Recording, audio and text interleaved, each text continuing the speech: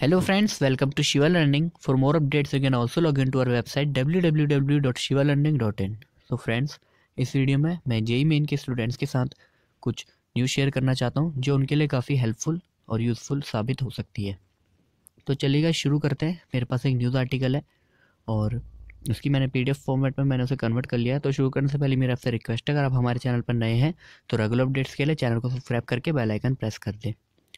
तो गाइस, इस आर्टिकल का जो हेडिंग है वो ये है, JEE main 2019 anti can reject applications without intimation, check updates.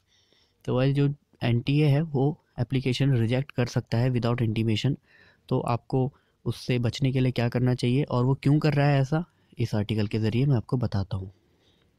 JEE main 2019, the National Testing Agency has released a new notice for joint engineering entrance main aspirants.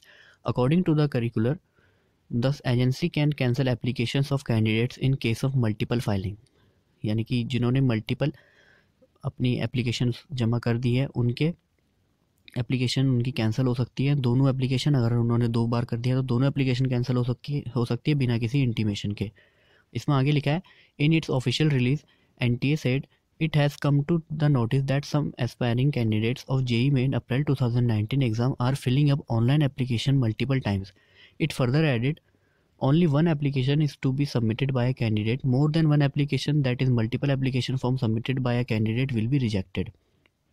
तो इसमें आगे लिखते हैं वो, the release also stated that in case any candidate is found to be filing multiple applications, the NTA will reject it without any intimation. If a candidate had already applied for the JEE main January exam 2019, they need not register again and start filing the form right away.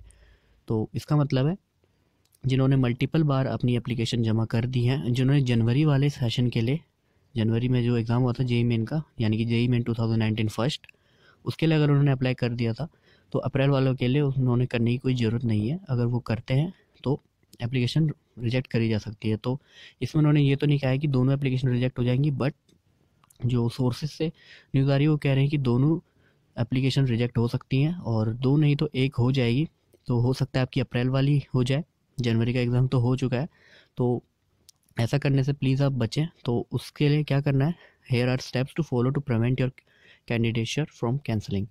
तो सबसे पहले official website पर visit करिए जो है jemain.nic.in। उसके बाद home page पे आप अप्लाई फॉर JEE मेन अप्रैल 2019 वाले उस पर क्लिक करिए।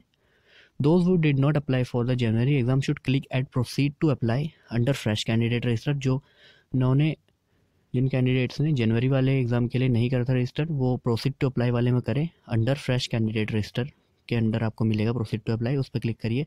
वरना अगर आप कर चुके हैं जनवरी वाले के लिए पहले अप्लाई तो प्रोसीड टू अप्लाई में रजिस्टर्ड कैंडिडेट्स लॉगिन पर क्लिक करिए।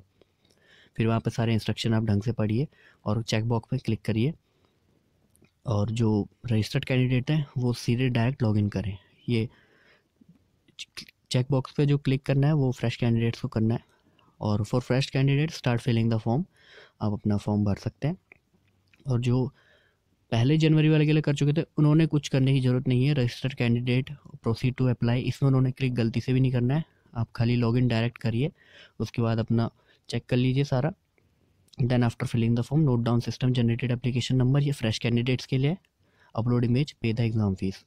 उसके बाद इमेज अपलोड करके एग्ज़ाम फीस पेड कर दिए। और ये कैसे कैसे करना है इस पर मैंने वीडियो बना रखी है, ऊपर आपके राइट हैंड कॉर्नर पर भी उसकी लिंक आ रही है, आप वहाँ से उसे देख सकते हैं।